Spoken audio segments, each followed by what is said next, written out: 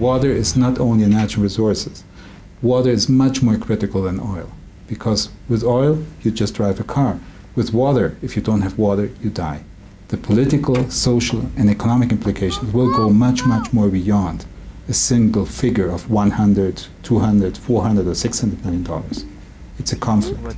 The question is how much of the commitment will exist at the global level to actually reduce global warming and reduce basically greenhouse gas emissions. Bolivia is one of the countries producing the least CO2 in the world. But if you look at the impact of climate change, we're paying for others. In order to develop economically, some countries are used to exploiting natural resources without any thought for the consequences.